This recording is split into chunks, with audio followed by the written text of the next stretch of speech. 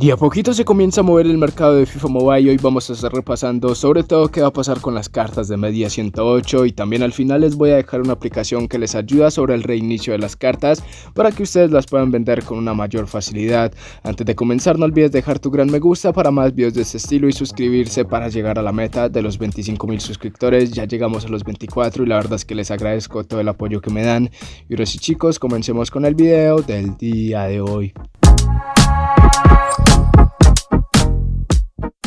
Ya estando en el mercado de FIFA Mobile chicos, este sería el precio de muchas de las cartas de media 108, donde curiosamente tenemos 2 Dibu Martínez y 2 Messi por ese fallo del juego que tuvimos, y que la verdad es que las cartas ya están empezando a rondar más o menos los 80 millones de monedas en su gran mayoría, y si ustedes se fijan, así como pasaba con otros eventos, están vacando con precios similares. La verdad es que se sacan con mucha frecuencia lo que son estas cartas de media 108, pero también hay que tener en cuenta algo chicos, y es que para mí no sería locura que nuevamente aumenten en el mercado, sobre todo los jugadores más representativos como Mbappé, Messi, también las posiciones claves como puede ser la del Dibu Martínez, porque mejorar un portero cuesta, y si ya lo tenemos en media 108 y posterior a ello media 113, 114,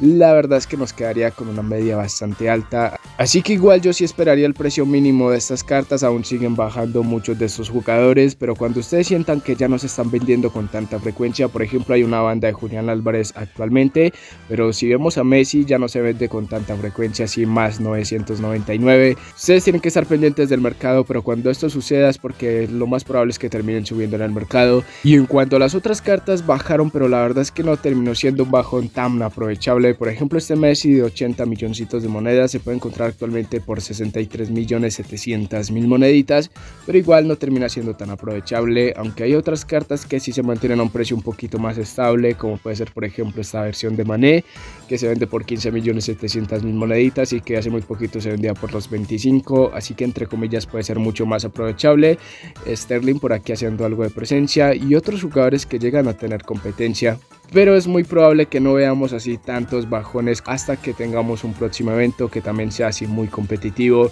Igual no faltan las cartas que nuevamente siguen a precios estables: Joao Félix, Akanji, Havertz, que para mí son bastante utilizables, son media 103 y muy competitivos.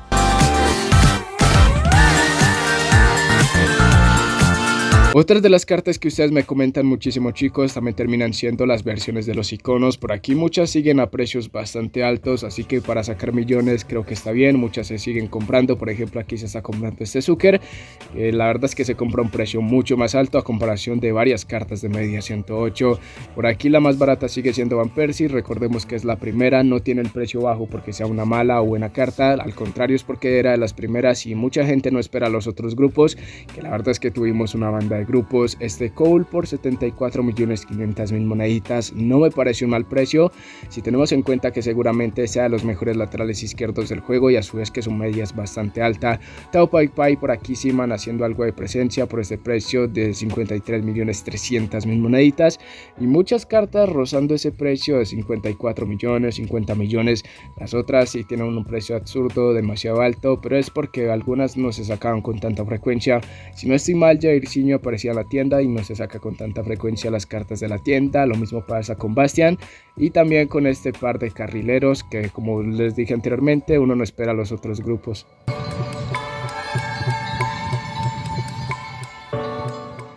Y ya para cerrar este video chicos, tendríamos cartas de contendientes de fase de grupos, de rivalidades y por supuesto de viaje heroico. Algunas se mantienen a precios estables mientras que otras han terminado bajando nuevamente en el mercado, pero nuevamente pasa exactamente lo mismo que con las cartas de la Copa del Mundo. No tenemos esos precios tan bajos a comparación de cuando salió el evento, donde la verdad es que cartas de 102 de rivalidades están a un precio realmente muy bajo. Haaland se encontraba por los 30 millones y actualmente está rondando los 50. Así que aquí me parece que sigue siendo recomendable vender cartas, y es aquí donde vamos a la aplicación que les estaré dejando en este momento en pantalla. Esa aplicación está bastante buena porque aparte de mirar cómo queda la carta mejorada, como lo hicimos esa vez para mirar cuánto costaba mejorar una carta al máximo, también nos podemos dar cuenta cuándo reinicia cada uno de estos eventos, y es por eso que yo he podido vender cartas de eventos raros que quizás no se vendían así con tanta frecuencia, como noches de neón, también algunas cartas de rivalidades, de vacaciones de verano. Con esa aplicación aplicación la verdad es que sí podemos vender las cartas un poquitico más rápido, pero ya les digo yo que lo que son estas cartas de 108 de la Copa del Mundo,